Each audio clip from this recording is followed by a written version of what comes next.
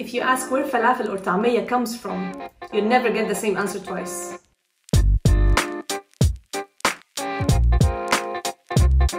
In this mini-series, we're going to cook 2 authentic, delicious and vegan street food from Cairo all the way to Sicily. So let's not waste time and let's get cooking.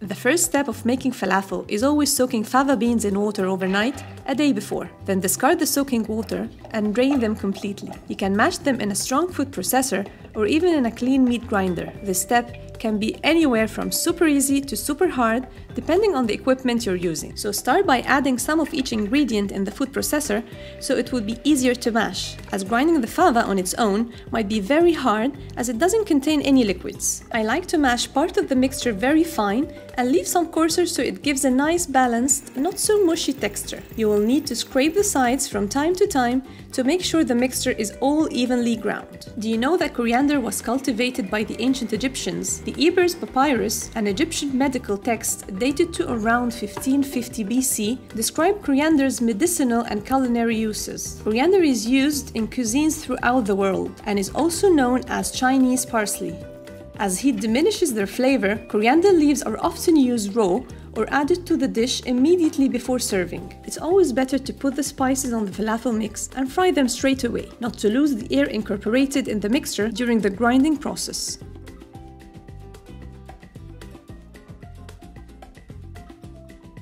After grinding all the ingredients, put them together in a bowl and cover it with cling film. I'm going to make Shami bread now, and that's the reason I had to put my falafel mixture in the fridge so as not to spoil from the heat. Add salt to the flour and mix.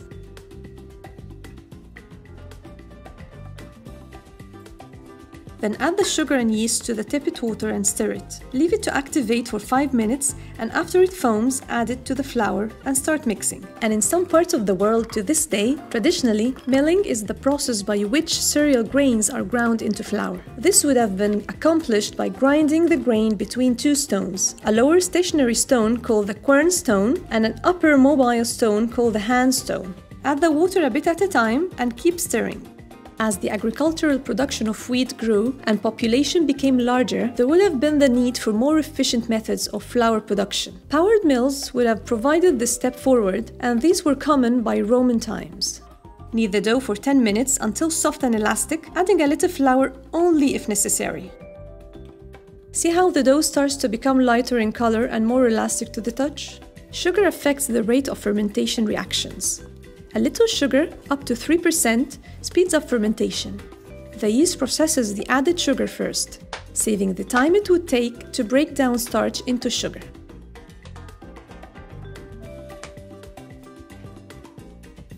Put the dough into an oiled bowl and cover it with cling film, and leave it to rise in a warm spot for 1 hour to 1 hour and a half, or until doubles in size. This causes the dough to expand or rise as gas forms pockets or bubbles. When the dough is baked, the yeast dies and the air pockets set, giving the baked product a soft and spongy texture.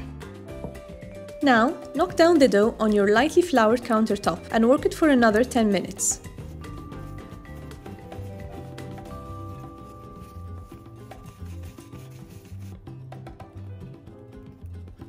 Cut the dough roughly into equal pieces, then take each piece and shape it into a little ball. Use a rolling pin to flatten each ball. Heat up your oven with the baking tray inside, on the maximum heat it can reach, which is normally about 250 degrees Celsius. The tray you're using in baking has to be super hot, or the bread wouldn't puff up. I cut the flattened dough with a little cookie cutter just to give you some finger food ideas, but I personally prefer to give them a more rustic shape. Put your flattened dough on the hot tray and straight to the top shelf as it's the hottest part of the oven.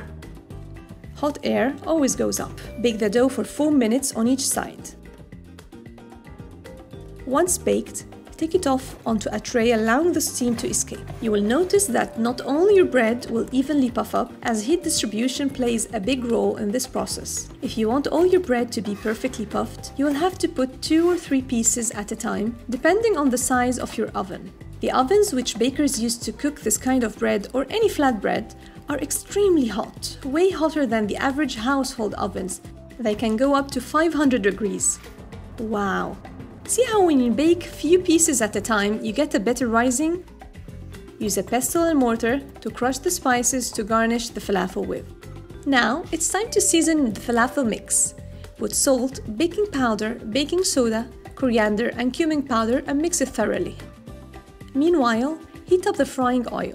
You need to be fast at this point. You don't want to lose the baking soda effect on your falafel.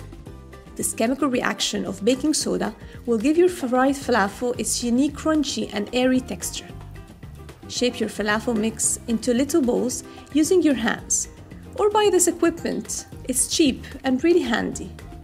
Dip the balls into raw sesame seeds or some of the crushed spices. Then deep fry them in a very hot oil. Then reduce the heat to medium so as not to burn the falafel before getting nicely cooked in the center. When they reach the lovely golden brown color, take them off the oil on a wire rack so they can keep their crunch and not to become soft at the bottom. Just to give you an idea of how fussy we are as Egyptians about our falafel, we eat it hot and really hot, straight from the frying pan. If it gets cold, it's already leftovers. It's never the same after 10 minutes, at least for us. By the way, falafel freezes very well. You can put the mix before seasoning it into a freezer bag, then defrost it before eating. Adding salt and the rest of the spices, fry it and enjoy. It will be darker though, as the coriander releases a dark green color after being thawed.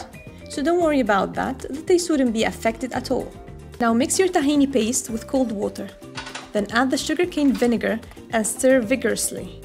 Be careful not to add so much liquid at a time, or your tahini will split and spoil.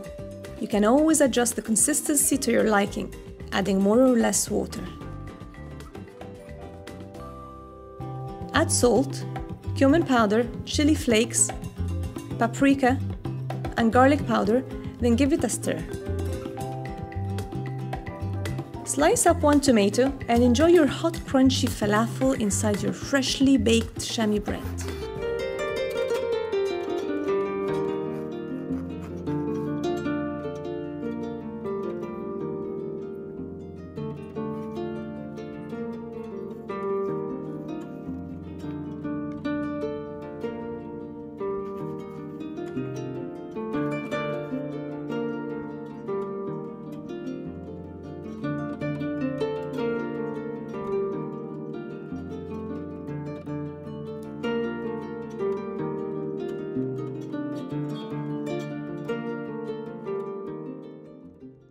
Hello guys, the heat is unbearable, so just gonna refresh a little bit before enjoying this paradise.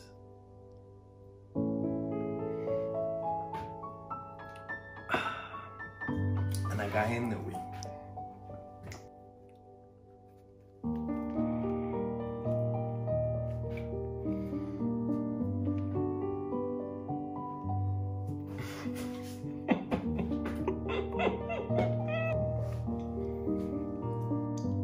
top class. I finally can say I had falafel. And it's true, they're really fluffy. It's nothing like I ever experienced before, guys. Put in the bicarbonate, so they're very soft and at the same time crunchy on the outside. Amazing. I really love it. It's really a great experience.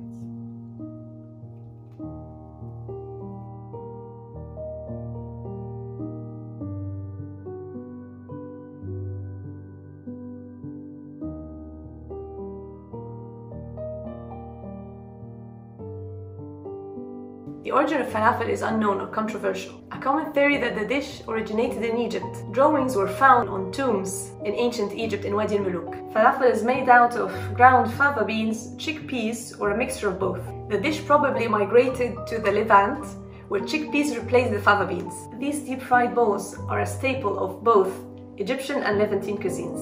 Whether eaten alone or served in pita bread with tahini, they are very common in restaurants and food stalls, from Aden to Istanbul and from Baghdad to Benghazi.